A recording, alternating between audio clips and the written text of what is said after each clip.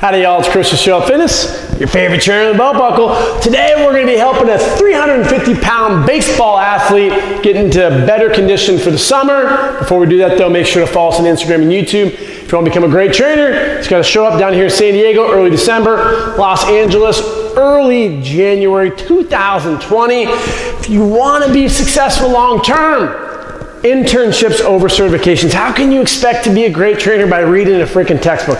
It blows my mind.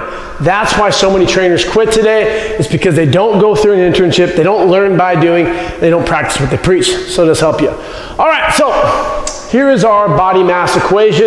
We have a 350-pound athlete, and this is what I would do if I was consulting with the individual. Calories in versus calories out. I'm sorry, don't get your panties, don't get your jock strap into a bundle. It is what it is. Law of thermodynamics states energy can neither be created nor destroyed. You got the hormone group, it's all about hormones. Calories, make fun of them and say it's not about hormones, it's about calories. We go back and forth, and I feel for the clients because we're not helping you. You're confused. At the end of the day, you want to get in the best shape that you can for your baseball season. So let's help you. You got to take a look at this body mass equation. Not confused with BMI, which is body mass index. That's not optimal. It's not taking consideration muscle mass as an athlete. That really doesn't apply to you. So we got to take a look at the body mass equation, which is calories in and calories out. That is a portion of it. But we also need to look at hydration. Are you thirsty? The moment you're thirsty, you're about 2% dehydrated. So as a 200-pound athlete, that's 4 pounds of water. As a 350-pound athlete, that's 7 pounds of water that's out of your body. We gotta drink more water. Gatorade, that's calories. Drink more water to make sure you're hydrated. Hydration is so important. Sleep, if you're not sleeping at least 6 hours, everything else is gonna be jacked up. Your mindset, which is the next one, positive fucking mindset. I like the F to throw a little flavor in there. If that offends you, just mute it. Positive mindset. So if your mindset is jacked up and your hydration is, you're gonna see that a lot of these other factors are gonna mess with your long-term goal. All right, so mindset is really, really important, and it can be altered from sleep. Let's get down to the bottom level. We have genetics. I'm not talking about your ectomorph and your endomorph and all that stuff. It's been debunked. I'm talking if your dad is The Rock, you have better genetics than me. If you are a Pacific Islander, it's gonna be harder for you to be a runway model. You gotta look at what your long-term goals are, and at the end of the day, get mad at mom and dad, but genetics do play a huge role. Metabolic disease, type 1, type 2 diabetes, renal problem, liver problem, thyroid problem. You do not have a thyroid problem if you go into the Google machine and type in, I can't lose weight, what's the matter? And it says you have a thyroid problem. You need to go to a doctor. I love working with metabolic disease because I don't do anything. I refer them out. As trainers, we get to know our role. And I'm going to go work with a registered dietitian, go work with a physician.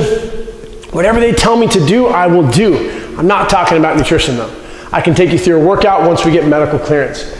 My favorite, alcohol. Sneaky one because this is one of the 4 macronutrients. Carbs, fats, and proteins are the ones we're most familiar with, but 1 gram of alcohol is 7 calories. These are sneaky hidden calories because you can have a beer 150 calories later, you don't really realize it. Liquid calories.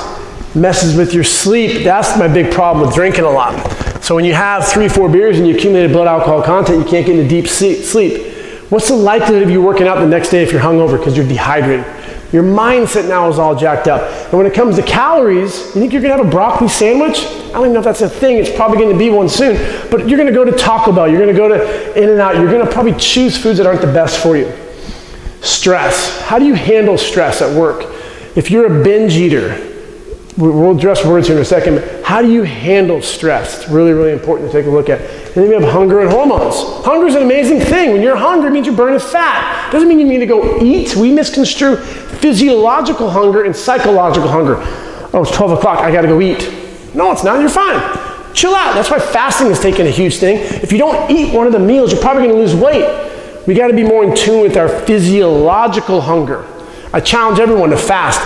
One day, 18 hours, 16 hours, go a whole day, 24. You won't die, you're okay. You're not eating as much, you're gonna lose weight. And then what we need to do is educate you. So this is one of my buddies from UConn, his brother, he's playing D1 baseball and he wants to take his game to the next level. All right, so this is for you, Austin. I could do some calculations and write out what your BMR is, total daily energy expenditure, that's going to be your calories in, basal metabolic rate, activity factor, thermal effect of food, which can be increased by eating more protein and fiber, non-exercise activity, thermogenesis, which we'll talk here in a second. But I don't want you to get freaked out about calories. What I want you to do is focus on training more. All right, so you're an athlete. How many games wins the World Series? 7. If you lose the first one, doesn't matter. Second one, doesn't matter. Third one, doesn't matter. If you go down 0-3, you can still win the series. We got to take that approach with exercise. I want you lifting 4 days with weights. Upper body, lower body, upper body, lower body. On a leg day, like a trap bar, 3x15, step ups. Want to throw a curl in there? Sure. Let's do a goblet squat, some side band walks for strengthening your glute med, your frontal plane. Do that on day 1, day 2, upper body. Choose 2 chest exercises. Push up and a cable row. Back, do a bent over row and then a dumbbell row. And then for shoulders, military press, landmine press. 3 sets of 15, 2 exercises per muscle group. And then on the next workout, day 3, go back to legs. 4 workouts is what I'm challenging for. So if you were to do 4 workouts per week for a month, that's 16 workouts. 16 times 12, it's 192 workouts. Now my question is, which one of those workouts defined you? Not a single one. It's less than 1% of the overall being. So you gotta focus on long-term sustainability and not beat yourself up if you miss one workout. It doesn't matter. What's the most important workout is the next one. And if you're not 100%, doesn't mean you should just quit. Go in there and do it 70% of what you're capable of. That's fine, as long as you're working out 4 days. My next challenge for you, you're an athlete, so you like to be challenged. Every single day up your NEAT, non-exercise activity thermogenesis. What that means is walk an hour. Watch some of our YouTubes, learn more about total daily energy expenditure. Send me a message, I'll actually do an exact calculation for calories if you want your macro broke down. Sure, we can do all that stuff. But this is one of the easier things to adjust. If you were to walk an hour every single day, don't skip a day. Do that every day for the next 60 days. Week, you probably lose 2 or 3 pounds. A month, you're looking at 8 to 10 pounds. 15 to 20 pounds in 60 days, easy. So you're 350, you're gonna be closer to 330, and then on top of that, you throw in your workouts 4 times a week, you could be dropping 20, 30 pounds in the next couple months, easy. Don't get fixated on the number though. They say about 1% of body weight. So, you know, maybe 3.5 pounds per week. Don't get hyper-focused on it. I want you to get hyper-focused on the workouts. So as a coach and a trainer, and what I tell our students here, I focus on the workouts because the workouts have a direct correlation with your mindset. When you go set a PR, think about this as a baseball game. If you gun out a guy from the outfield, coming in around in third, and you got him out, you feel amazing. You get a little smirk on your face, you feel awesome. That's what you get from lifting weights. You don't get that with dieting. Most people beat themselves up and they have a really negative approach when it comes to nutrition. So I like to take the approach, exercise. Well, it's 80% of fat loss is nutrition. Find me that statistic, please. Where do we come up with that? We like to hear a statistic.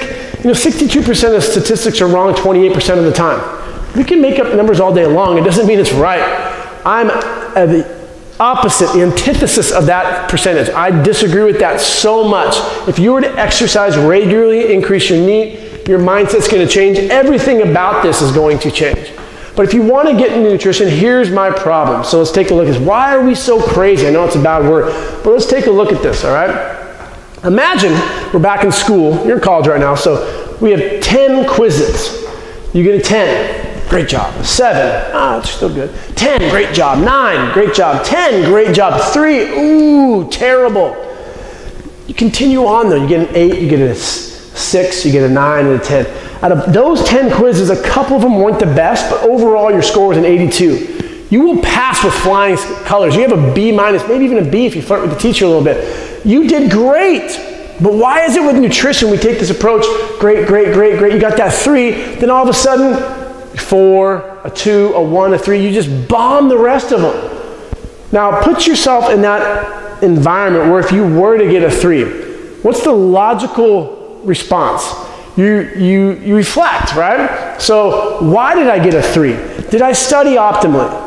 Did I ask for help? Did I read the chapters? Did I study 2 or 3 hours? Did I get enough sleep? Maybe I was partying too much. We reflect to analyze why we got that 3. We don't do that with nutrition. What we do is we beat ourselves up. You got a 3, and then you let the rest of the week suffer. I had a burger, which is bad. It's a cheat meal. Cheating is a terrible word. Look at our video on the 3 words we should eliminate. Weak-minded, cheating, bad. We got to eliminate that stuff. There's nothing wrong with food or a burger or french fries or pizza or alcohol. It's fine. It's when you have too much of it and you don't exercise and your sleeping gets jacked up and you let it cascade. It's a snowball effect. So if you take this approach with nutrition where you have a burger, that's fine. It's fuel for performance. So a great coach is going to work with your mindset and educate you that there's no such thing as good or bad. I don't want you to look at white bread as bad or brown rice as better. No, it's fuel. How are your workouts? These 4 workouts, were you in there like dragging ass? Well, what time are you working out? How's your sleep? How's your stress? Yeah, you're going to have a little bit of decrease in energy because your output's going to go higher. It's all right. Expect it. It's part of the game. We need to eliminate this negative mentality with dieting where you have one bad food or meal and it offsets the rest of the week. When we talk about Show Up Fitness, 18 out of 21 need to primarily be protein, vegetables, and fruits. 18 out of 21. You have 3 meals a day, 7 days, that's 21. 21 times 4, 84 meals a month. Times that by 12, it's 1,008. One meal is less than 1%, less than 1%, it's actually 0.01 of the whole entire year. One meal does not define your physique, as does one workout. It's your mindset and your behavior for the whole entire year. The best workout plan, hands down, is for 1 year, win the week, every single week, 52 weeks, 4 workouts. That's how you're going to succeed. So Austin, when it comes to the baseball season and you're implementing these 4 workouts, you're not just going to give up after that because then you're going to go back into your bad behavior. You're going to carry on. Talk to your strength coach. Talk with me. We will come up with a plan while you're in season. Still do with your walking. What's going to happen when you get down to 250, 275? You're going to be faster, more explosive, injury resilient as well. So there's so much good that can come from this when you take a broader perspective and not, I got to do keto because I need to lose weight fast. And this guy on Instagram shredded and he has abs. He doesn't have a cool belt buckle though, but he told me keto's the way to go. Or I got to go vegan because the movie Game Changers. Oh my God, I'm going to look like Arnold. No, you aren't. Vegan isn't the answer. Paleo isn't the answer. There's no specific diet that's the answer. It's a way, it's not the way. So I like to educate the masses. This E is huge. And take a look at everything and see where you can make the biggest adjustment. And our belief at Show Up Fitness, it's working out. Focus on the patterns. 4 days a week, increase your non-exercise activity, which is walking for an hour a day. And if you don't hit one of those, don't beat yourself up. Look at each week like it's a championship series. The more you know, internships over certifications. If you get your NASM, AFA, ACE, ISSA cert, the likelihood of you quitting within a year is going to be about 80 to 90%. Check out my book, How to Become a Successful Personal Trainer.